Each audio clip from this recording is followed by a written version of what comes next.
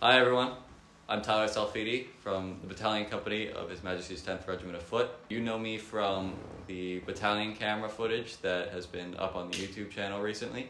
I will be taking more of a leading role in the YouTube channel in the near future. I'm here with a bunch of my friends in rural Maine. We are doing another tactical like we did in the winter time. The weather's not really cooperating today. No, it's not. So no, it's not. But yesterday was okay. Yesterday was great.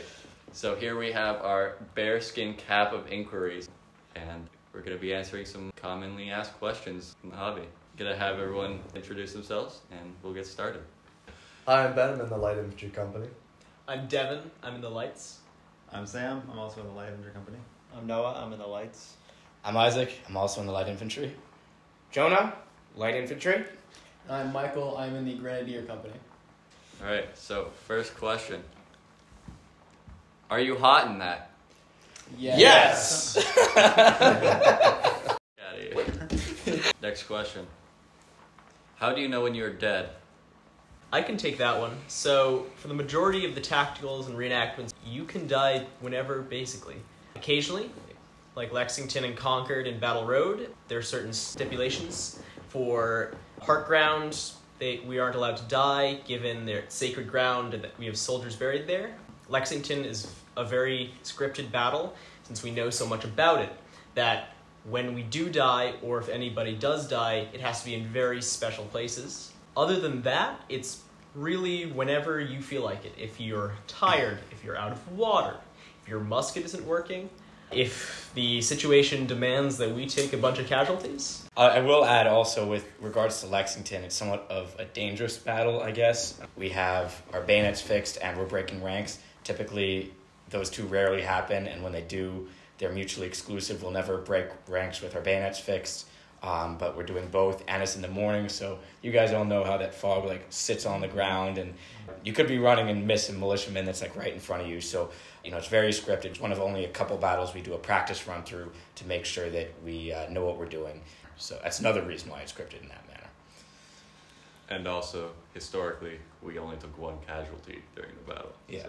that's right. So usually in the 10th, it's the newest guy that has to take the casualty. Usually they don't even have a musket. Usually they don't even. Who took it this past year? I think it was you when you slipped, because I don't think the person who was supposed to take it was here. Yeah, I wiped out on Lexington Green this year, so experience doesn't necessarily translate to not having accidents on the field. So again, safety is really important. I stayed in my lane. I fell. Luckily, no one was hit with my musket or my bayonet, and here we are. So, or yourself, or myself. Yeah, it did look kind of bad on camera. All right. Next question. Why did you choose the redcoats, and how did you get involved? Yeah, at least for me, aside from the fact that I'd always been interested in the British side and the uniforms are cool, I just think the British is just such a perspective a lot of people do not oftentimes look at or give too much attention to. And I personally wanted to learn more about them and their side of things, and it's really kind of shown me that this conflict was pretty much more so a civil war rather than just a war between one group and another group that were completely different. So I joined the 10th for a very personal reason. I had a good friend in the regiment, Isaac, sitting here to my right. I was going to say it because he happened to be sitting here right now. He does happen to be sitting here right now. So he invited myself and my brother to come check out the 10th, and we really liked the group. It's a great group of people. We have great material culture and drill, and we do a lot of fun events, so that's what made me stay. But it's great to know someone in the hobby. If you do, they can really help set you up for a successful journey in the hobby. So I decided to join with the British. It really happened because I reached out to Isaac through the YouTube channel, and we discussed over email getting more involved directly with the 10th Regiment of Foot. But before that, I had an interest in the Grenadiers, so I thought joining a regiment with the Grenadiers would be nice. But I also had a deeper interest in the dichotomy between the colonial people of the time and the natives to England, how they were more similar than people will think of nowadays, and also their differences. So I thought giving a voice to the British soldier by interacting with crowds as a British soldier would be something I'd be interested in. When I was quite young, I attended the Battle of Lexington with my brother. I lost a lot of interest through my early teens, but with him joining and badgering me for about 3 years to join it, I went to one drill. I really liked the social culture. The history was never as important to me as it was, being with a great group of people. And throughout that first drill, it was a bunch of people I liked, and I just went with it, and I've enjoyed it ever since. And I've actually learned quite a bit about the history through this unit as well.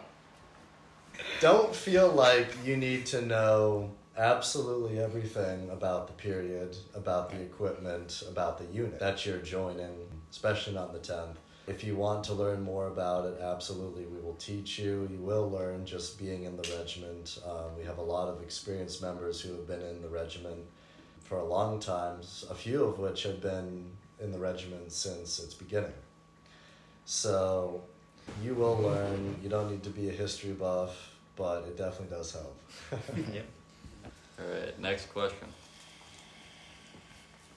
Are your muskets real? They are, kind of. They're not from the 1700s, but they are essentially exact copies. So if we were to load a real musket ball, it would fire it. Which we do. Some people have gone out and live fired their muskets. Some of our muskets, due to the way they were produced, don't allow us to fire them live just due to safety concerns, but many of them do. It's also worth noting that a lot of the reproduction muskets aren't truly authentic to what they would have looked like back in the time, from the metals used as well as the wood used. Our unit, as well as other units and the hobby in general, are working on correcting this and making sure our muskets, as well as our uniforms as a whole, are more historically accurate. So Noah's musket here is actually one of the prime examples of the closest reproduction we would have to what a musket would have looked like back in the day. So he's going to kind of talk a little bit about how his musket is a little bit more accurate compared to many of the other muskets we have here. Yeah, so the primary way my musket is more accurate is the stock, which is, it looks close to English walnut, which was what they used. So it has that darker hue. As you'll see on some of our videos, you'll see lighter guns or guns that are sort of faded in the stock. But this dark look is authentic. One more thing that's authentic on this gun, or more authentic, well, they did not use flash guards. Although flash guards did exist, they would not have been on the guns that we used, but we do use them for safety. And a lot of the guys have brass, but this one is just steel, so it sort of blends in a little more, and it's a little more authentic, even though we technically would not have used it. And this is something we hope to replicate throughout the regiment. We have some members who are interested in sending their guns away to be worked on. So the process of shipping our guns off, there are several places around the country who work on muskets and try to make them more authentic. That involves working on the wood, as Noah mentioned, darkening out the stock, and also involves dulling out the steel. And there's some other stamping process that we can go through to make the gun more individualized to the regiment, but also the member who's carrying it. So that's something we hope to be working on in the future. Sometimes they'd also, on the brass plate on the small of the musket, they would oftentimes inscribe not quite a serial number, but it would tell you what company that this musket belonged to and what regiment. Next question. What to look for when joining a regiment? So this is a very personalized question. It can depend on what side of the war you want to reenact, whether that's the British regular army, militia unit, a loyalist unit. So there's that side of it. There's also a time commitment part to it. Our regiment does a fair amount of events throughout the year. There are other regiments who do fewer. That's something to consider when thinking about what kind of unit you're interested in joining. One of the things that makes a unit great is great people. And you're going to be spending a lot of time with them, whether it's a 2-hour or 30-minute parade all the way up to a weekend out of the country when we go to Canada, such as a Friday, Saturday, and Sunday. So you want to make sure that those people who you're spending time with are the type of people you like to hang out with. Yeah, because you could possibly get stuck in a house with them when it's raining outside, Yes. So, so people, obviously very important. like Jonah was saying, you're spending a lot of time with them over a period of years. A lot of people stay in this hobby for their entire lives, and that's my plan. Adding on to that, safety is incredibly important. There have been actually a few safety issues that have come up in the news recently, and you normally wouldn't hear about or think about safety being an issue, but we're using firearms that, as we spoke about earlier, can fire live projectiles. Anything where gunpowder and potentially projectiles can mix can create a dangerous environment. So safety is very important.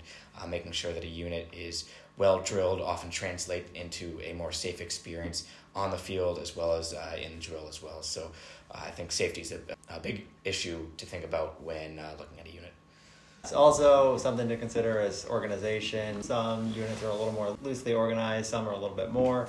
That's a personal preference. Each one of you will have to decide what you're looking for.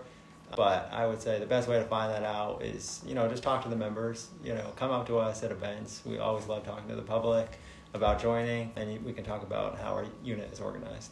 Yeah. Segueing off of the organization, kind of detailing the pros and cons, you have some of the units that are very strict, very well organized, and the benefits that come from that is the fact that members don't have to be worried about some of the everyday decisions other units that are less organized have to deal with, such as finances and things like that. Units that are more democratic, often members have more of a say in what goes on. So you can find a fine balance between the two of them, or you can go to either end of that, whichever you feel most comfortable with. So it's worth noting.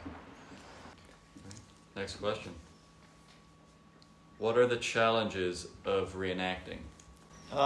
So one of the big challenges is the time commitment that you make to the hobby. At least for some units, there are several events throughout the summer, fall, and spring, and sometimes even the winter. So you're making a time commitment, and you might have to cut back on other things sometimes. And you can always go on a unit's website or talk to people to see how many events they have each year, when they drill, how often they drill. But that's just one consideration you should think about before joining a unit. Another challenge to reenacting is staying flexible. There's a lot of situations that come up. This hobby is mainly outdoors, so events can get rained out. You have weather. You also have members who might need rides, or you want to help other people out. You're one giant family, so oftentimes you have to make sacrifices to make sure the group as a whole stays positive and does well. Your general physical health is very important. We do a lot of walking. Lights, you guys do a lot of running. As you found out. As I have found out as of recently. Yeah. But if you have underlying issues that won't allow you to do something like go on a hike or something like that, just take some consideration into how you want to participate in the scene of reenacting and historical living. There are all sorts of avenues to take, but we are reenacting being soldiers, and soldiers did have physical standards. And keeping that in mind, for the 10th specifically, you want to understand that different companies might require different levels of physical exertion. Light infantry, obviously, we are running a lot, we are moving very quickly, and yeah, in general, you just want to keep that in mind. One other consideration, an obvious one, is money. This is an expensive hobby. The musket I just showed you costs $700 to buy, and that's used. Of course, there are financing plans for some regiments, ours included, and so that can help, absolutely, but that's one thing you should think about. All right, here we go. Throughout everything, reach out. We love to hear from you guys. We love to answer questions. It's a primary reason why we do this. Through any group, through any reenacting, reach out. We're happy to hear from you. All right. Well, hopefully that cleared up some of the questions that you might have had about reenacting, and we'll see you in the next video. Join the 10. Take care to the Spurs. Quick, stand up. Quick march, baby.